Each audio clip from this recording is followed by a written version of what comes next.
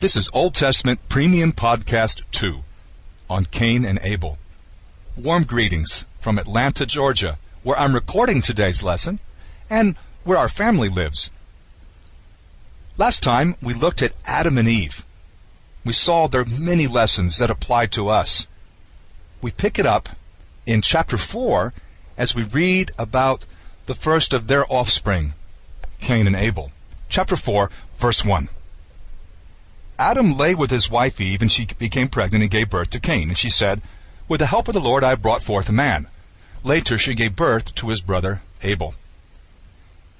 Whereas in chapter 3, the first couple are disobedient, they are ejected from Eden. In chapter 4, we see that life goes on. They begin to build a family. In chapter 5, we see that there are actually many sons and daughters, but in accord with typical Old Testament usage, only the boys are usually mentioned. And so they have Cain and they have Abel. Now, Abel kept flocks and Cain worked the soil. In the course of time, Cain brought some of the fruits of the soil as an offering to the Lord. But Abel brought fat portions from some of the firstborn of his flock. The Lord looked with favor on Abel and his offering, but on Cain and his offering he did not look with favor. So Cain was very angry, and his face was downcast. Then the Lord said to Cain, "Why are you angry? Why is your face downcast? If you do what is right, will you not be accepted? But if you do not do what is right, sin is crouching at your door. It desires to have you, but you must master it." Now Cain said to his brother Abel, "Let's go out to the field."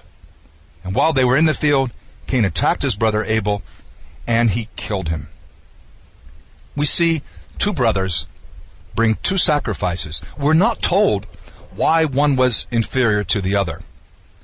And that's really not even integral to the story. The important thing is the way Cain reacted when challenged. When the Lord commends Abel, but does not accept Cain's offering, Cain is filled with negativity. He's filled with negativity, with jealousy. He's consumed. He cannot handle this. He cannot bear to come in second place. Cain is an interesting character. And to be honest, every time I read Genesis, I guess must have read it 50 times by now, I read about Cain and I see a bit of me in there. And sometimes I see a lot of me in there. I think it's very important as we read the Bible not to simply express shock or, worse, just understanding while distancing ourselves from these characters. They have a lot to teach us through their strengths and through their weaknesses. Yes, we do connect with Cain.